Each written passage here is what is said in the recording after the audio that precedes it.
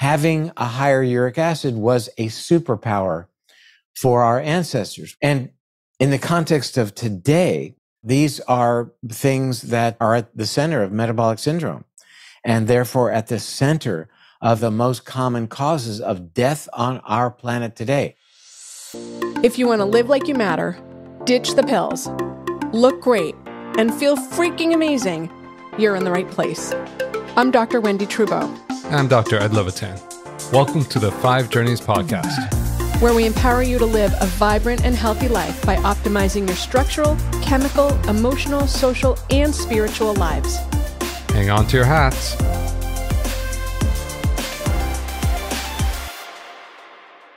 Hello, and welcome to this episode of the 5 Journeys podcast, Live Like You Matter. I'm Dr. Wendy Trubo. My co-host is Dr. Edward Levitan.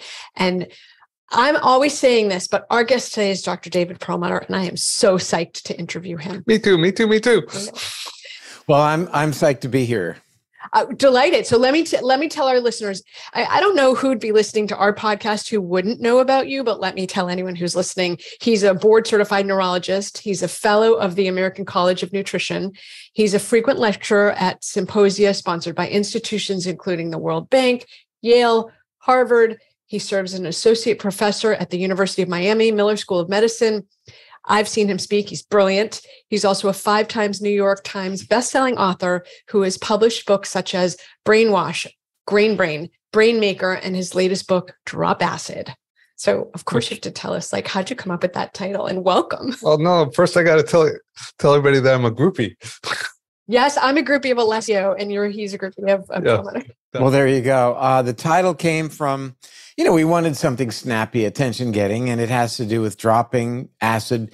The specific acid we're talking about is something called uric acid, which is, what we all learned about in relationship to things like gout and kidney stones. And now we know, brand new research that was just published in 1898 reveals that uric acid is a much bigger consideration than just related to the gout in your big toe and kidney stones. So it's a fascinating story. It's beyond that. What I find so intriguing about it is it opens the door to have a new lever to pull in terms of helping people regain their metabolic health.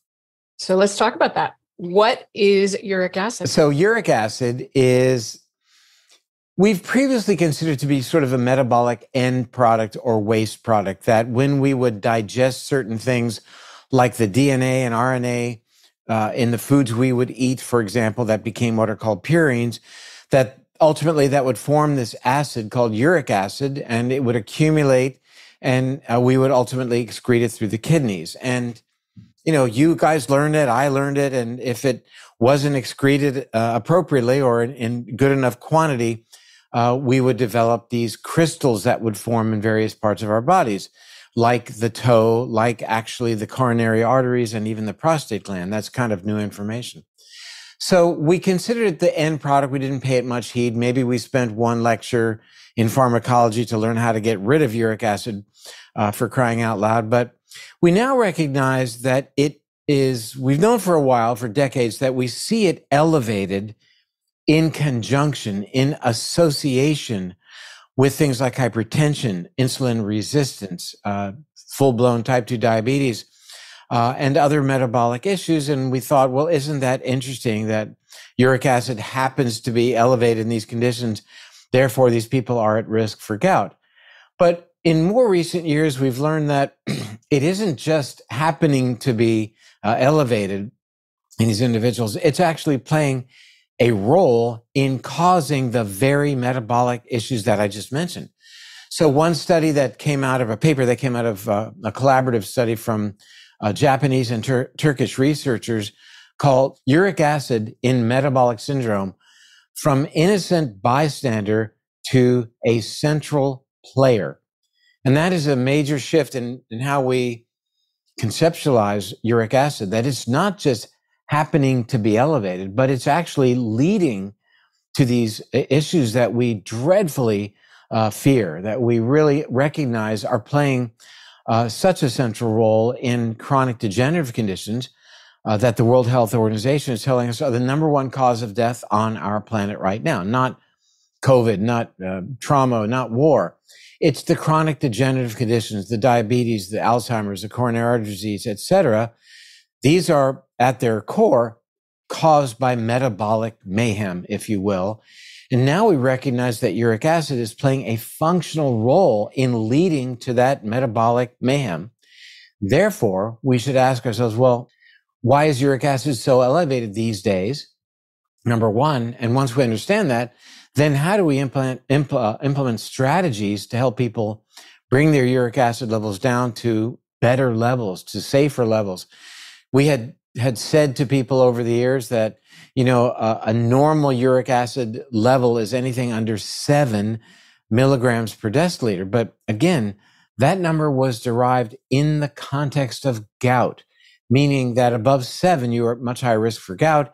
Above 7, uric acid tends to precipitate in the blood and form the very crystals that lead to things like gout, et cetera. But now we know that our goal should be actually much lower levels of uric acid, below 5.5.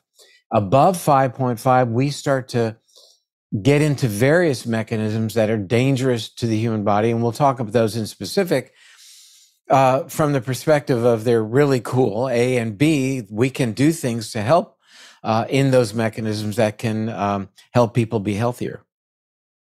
I have a million questions. I have a million questions, but go for it. All right. Age before beauty, I guess. So you referenced now. You kind of referenced this is a problem now. Has it always been a problem? We just didn't recognize it? Or is there something in our environment that's altering our response to uric acid and making it much more harmful, prevalent? Well, the response to the elevation of uric acid is nothing new. I mean, that's a genetically programmed part of our physiology. And we'll get back to that in just a moment because it actually is a survival mechanism. Who knew? But the sudden elevation of uric acid that we see began around the 1920s when we began dramatically increasing the amount of sugar in our diets.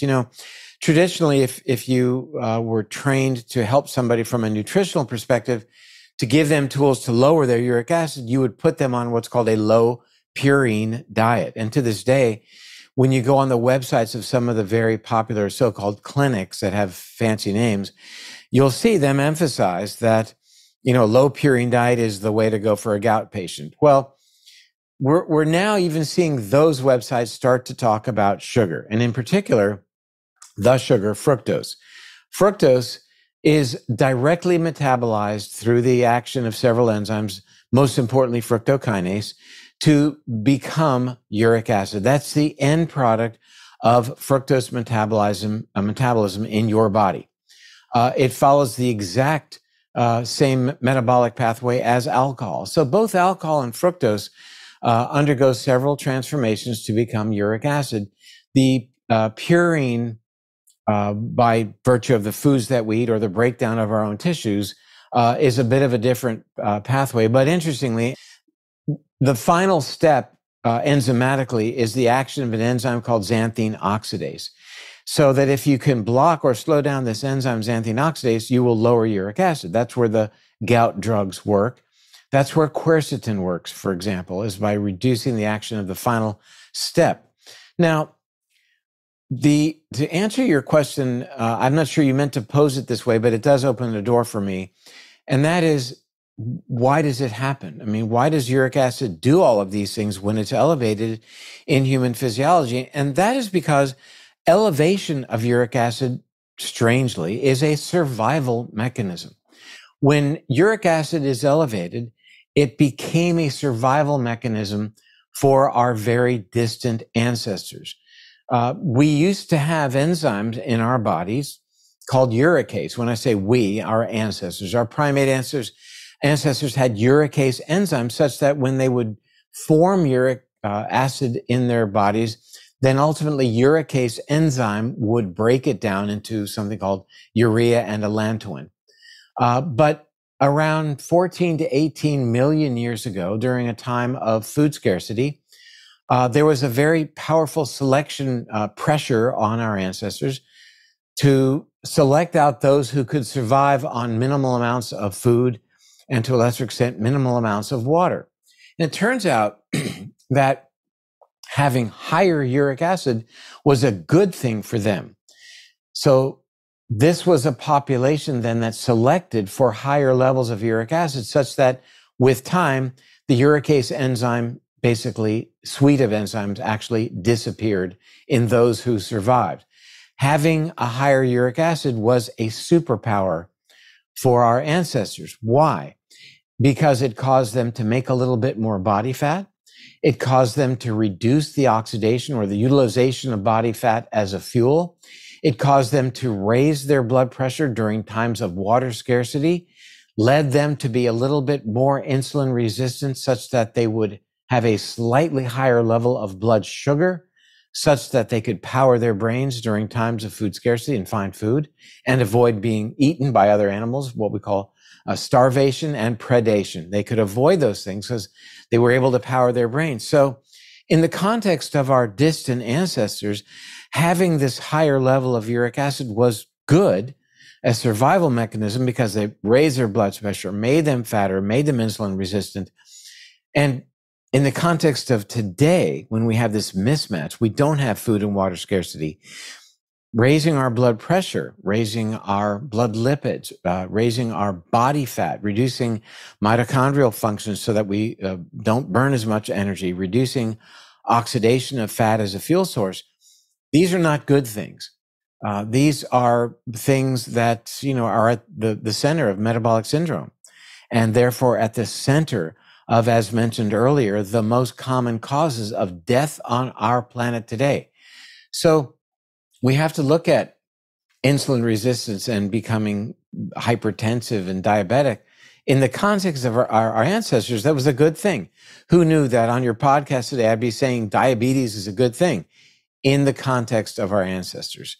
Today, of course, it's pretty much the center of so much evil as it relates to other things, heart disease, some forms of cancer, and as much as quadrupling an individual's risk for developing Alzheimer's, a disease for which we have no meaningful treatment, affecting 6 million Americans around today, and that number expected to go up dramatically in the next 8 years as we move towards 2030.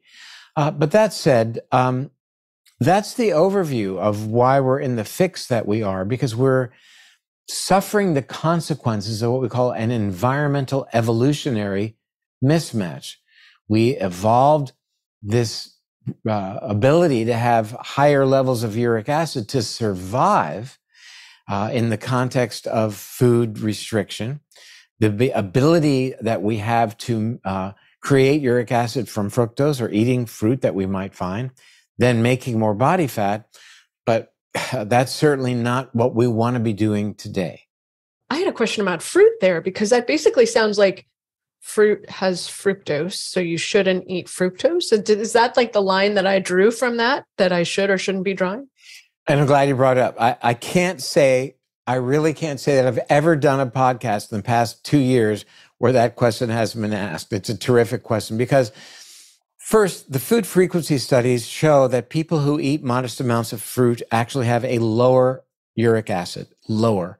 Second, fruit, oddly enough, in its whole form, doesn't contain much fructose at all. An apple has about 5 grams of fructose in comparison to 36 grams of sugar in a can of soda, for example, or a 12-ounce glass of orange juice. So there's nothing natural about fresh squeezed orange juice or that you buy in a carton. Our ancestors wouldn't stumble upon a grove of orange of trees with cartons hanging from the limbs, right? What's moderate for fruit intake? When you say moderate, what's moderate in your world? An apple or two a day, a handful of blueberries, some strawberries. There are certain fruits that have higher amounts of fructose, like watermelon and other types of melon, like cantaloupe and honeydew. But have some fruit. But when think about a bear getting ready to hibernate, what is that bear eating all day long? Berries. Blackberries, loganberries, salmon berries, whatever they are, they're just gorging on those berries. So that's not a modest amount. And what's happening in that bear is that that fructose is becoming uric acid, and it says to the bear, winter is coming, make as much fat as you can because you're going to hibernate. Now, I use that example when I talk to people hoping they're not getting ready to hibernate. And if they are, then you better make sure you pack on some pounds if you're going to go into your apartment and hibernate for 6 months. Obviously, it's a bit of a joke, but it really gets to some very, very fundamental mechanisms, because that level of elevation of uric acid that people have and that bears have, people have day in and day out, bears have as they're preparing to hibernate, that elevated uric acid inhibits an important enzyme pathway in the human body called AMPK. Shall we talk about that? I can break it down, make it simple. Yeah. Definitely. So uric acid in our physiology can be broken down by AMP kinase. So that can be what helps to break uric acid down. Actually, it's not the uric acid, it's actually the AMP part of uric acid's metabolism, to be fair. So when fructose is initially treated by its enzyme fructokinase, ATP, which is an energy molecule, is ultimately broken down to ADP, adenosine diphosphate, and ultimately to AMP. So the question is, how is AMP dealt with? Well, AMP, when it's broken down by this AMP kinase, and people will hear about that, so we'll talk about AMP kinase. There are YouTube videos about it. When that happens, AMP kinase activation, to break it down, does some important things. It tells our bodies that the hunting is good. And it says we don't need to turn on the production of glucose in your body. So it helps keep glucose under control. It reduces appetite. It helps with cellular breakdown, so we can rid our bodies of accumulation of debris. And it helps the body use fat as a fuel source. All that sounds really good, doesn't it? And so we really want to keep our AMPK lit up, because when AMPK is active, we're going to be thinner, we're going to have better blood sugar, we're going to just generally feel pretty well. But it turns out that AMPK has an evil twin. Who knew? And this is AMP deaminase. And it's AMP deaminase that is dealing with this adenosine monophosphate, the breakdown product of fructose metabolism. And when AMPD is activated, then it tells the body, whoa, make fat, store fat, make sugar, decrease your mitochondrial function so your energy burn is less to get ready for winter or food scarcity, as the case may be.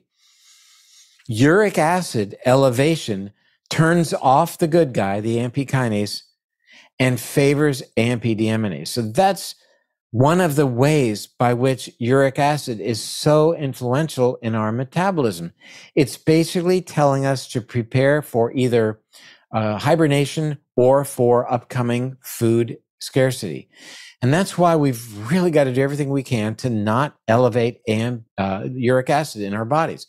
Now, the big player, if you ask me what are the top 5 things to think about in terms of elevating uric acid, first would be fructose. Second would be a sugar called fructose. And third would be fructose. Fourth would be purine-rich foods like organ meats. And 5 would be alcohol. What I'm saying is, it's all about the sugar in our diets. Table sugar is 50% fructose. Sucrose, table sugar, is half glucose, half fructose. The fructose that we get packaged with fiber and vitamin C, which aids in uric acid excretion in the form of fruit, is great. Eat an apple a day, eat a couple of apples a day. Wonderful. Now, you don't want to spend your whole day eating berries like a bear, but some fruit on the table is great. Purine-rich vegetables, cruciferous vegetables, have a lot of purines. Eat them all day long. It's totally fine. There's great fiber. There are bioflavonoids that actually inhibit the most important enzyme for uric acid formation, xanthine oxidase. So things like quercetin and luteolin are powerful in terms of reducing the body's uric acid. One study done in England looked at, I think, 22 young men with mild elevation of their uric acid, put them on 500 milligrams of quercetin a day, and after 8 weeks, their average uric acid level declined by about 8%. Quercetin, health food store item, and guess what? In addition to reducing uric acid, quercetin amplifies AMPK. That's what we want. That helps us lose weight. It helps control our blood sugar. It helps control our appetite. Another way to activate AMPK is exercise. Who knew? And exercise increases the BDNF, the brain-derived neutropenic factor also, right? So you bet. And you know what? You can do something. I exercise a lot and I get injured, probably as much as anybody else. There are days when I can't run because my knee hurts, but then you walk or you use the elliptical machine or do a bunch of sit-ups or something. You can always, in my opinion, there's something that you can do. If you're confined to a wheelchair, you can do curls with dumbbells. There's something, or use a band. There's something that everybody, probably most everybody can do each and every day to get their heart rate up and to stress their muscles. Make some small improvement today that you didn't have yesterday. Yes. And interestingly, when you do that, and therefore, in a very minimal way, reduce inflammation in your body, you're enhancing the likelihood that you're going to make a better decision tomorrow. It has to do with our ability to make these good decisions, to eat right, to get sleep, to exercise, spend time in nature, etc. And our decision-making is really dictated by a balance between, let's say, two brain areas. A primitive, I want it right now, I don't care about tomorrow, I want it for me, everyone else be damned area of the brain, the child in the room, if you will, called the amygdala, and then the adult in the room called the prefrontal cortex. And the adult in the room saying, hey, this may not be good for me. How might my actions affect other people? How will this play out in tomorrow or 10 years from now? And that gets back to our conversation about making these choices because of the long game. That's the prefrontal cortex talking. We want the adult in the room to rein in the amygdala, to say, yeah, I know you want to eat that, or stay home watching TV all day or playing video games, but that's not really what we're going to do. That's the adult controlling the child. That's the prefrontal cortex connected to the amygdala and calming it down. But we deeply depend on that connection. So that pathway, that phone line that lets the adult talk to the child and make better decisions is threatened by inflammation. Think about that. That connection, that ability of our prefrontal cortex to do all those great things, make better decisions for the long game, is threatened by inflammation. It's the reason when you're up all night and your body's inflamed, you eat crap that next morning. We've all been there. I mean, I remember in residency, it was baby food from the pediatrics ward. It was sugar. But it's the reason we don't make good decisions when our bodies are inflamed. It's why even mild overweight becomes obesity, because you can't stop. You make worse decisions. You end up being sedentary and parked in front of the TV all day long.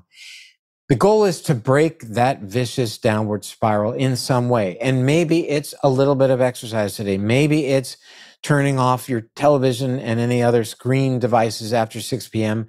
and trying to get a better night's sleep, not having caffeine after 2 p.m. Maybe it's reconnecting with nature. Or maybe you start off with the dietary changes. Who knows? But any way that we can insinuate into that feed forward downward spiral to break it can be on-ramps for better decision-making and therefore better health. What do you do for people whose prefrontal cortex aren't developed yet because of their age? Were you going to ask that? I mean, because teenagers can't make decisions. It's not developed. It's very challenging. I mean, it's really this prefrontal cortex gaining control that defines, being able to make adult decisions. It's why you have to be a certain age to drive a car, to vote, to serve in the military, etc. But truly, with so many people, even into adulthood, they've taken their prefrontal cortex offline and are making impulsive, self-centered, narcissistic decisions day in and day out. And it doesn't serve them, and it doesn't serve others, and it doesn't serve the planet. I just find it, thank you for that connection, because that actually gave me a lot of insight. One of the interventions I recommend is if somebody needs a reset, a great reset is just to fast. And I know for myself, if I'm fasting 3 to 5 days, I'm going to eat very differently afterwards than I did before. And that's sometimes actually, I know, as if I'm going down the wrong path, like I can see I can't control. Sometimes I literally can't control the food because I just want it. If I do some kind of reset, it changes. So thank you, because that gave me the insight to understand why, which is really cool. Well, I'll say from my perspective, fasting, the most important thing that it amplifies in me is gratitude. You're grateful to have food afterwards, but all types of gratitude that I think about during fasting are amplified. Family, friends, the world, all the things that we need to be grateful for. And, some people get to those places with hallucinogens through meditation, through, aggressive exercise. They put themselves in a zone. But I think fasting is a very, very handy way of doing it, aside from, the other health benefits that we could talk about. Yeah, no, I thank you for bringing up the gratitude, because it's just makes time slow down and gives you time to reflect. And yeah, it's so important in this world where we're just going 1,000 miles an hour super fast and trying to do whatever we do. And even the people that are exercising so much, sometimes it becomes routine. So breaking a cycle and just pausing. You bet. Is there anything we didn't ask you that we should ask you want to make sure you say before, as we're drawing to a close? There's tons to talk about. Yeah, right? I'm like, I don't want to stop, but it is our time. Let me just maybe make more mention about the uric acid connection. So just so people can, again, so uric acid is playing a role in our metabolic health. We want to keep our uric acid level at 5.5 milligrams per deciliter or lower. For anyone who's watching this from another country, various countries have various units, so the numbers may be different. That the biggest player as it relates to elevation of uric acid in our modern world is our consumption of fructose sugar. That half of table sugar is fructose sugar. That alcohol and organ meats contribute as well. The worst offender in the alcohol world is beer. Beer is high in purines from the brewer's yeast, but also has alcohol. And the best choice would be probably wine. And that, with greatest respect, many of your viewers, healthcare providers, may not understand uric acid aside from the context of having gout. It's the new kid on the block. I recognize that, but I'm very buoyed to see the number of research studies coming out that talk about uric acid control as it relates to metabolic health, and the number of doctors and healthcare providers who are talking about it now in their podcasts, their forums, their online, their postings, et cetera. So it's really starting to gain traction now. And, it's not going to be the end all, but it becomes another tool in the toolbox. And it's something that people can easily be made aware of. It's something you could test at home, just like you could test your blood sugar. So, those are the key points on uric acid. No, appreciate it. Awesome. Where can people find you? Yes. drperlmutter.com is my website, drperlmutter.com. That's probably the best place to start. That then segues to Instagram and Facebook. And The Empowering Neurologist is my podcast, The Empowering Neurologist. And I have a great time interviewing smart people like you guys and getting information out. People write books. We talk about their books. So I have a lot of fun with that. So that's where I am. Awesome. Do you want to close it out? Nope, it's all you. All right, I do want to say that for our viewers that I have been following you for a long time, and a lot of what we do is based on your research and based on your knowledge. So just really want to talking about extremely grateful for what you've done for me personally, for my patients, and just the world. And it's just been a pleasure. And thank you for the privilege of interviewing you. Well, that statement makes it all worthwhile for me. So I appreciate that as well. Thank you for joining us for another episode of the 5 Journeys podcast, Live Like You Matter. Our guest today was Dr. David Perlmutter. Thank you for being here. My pleasure. Inspire and empower someone else by leaving a 5-star review, so they can transform their lives too.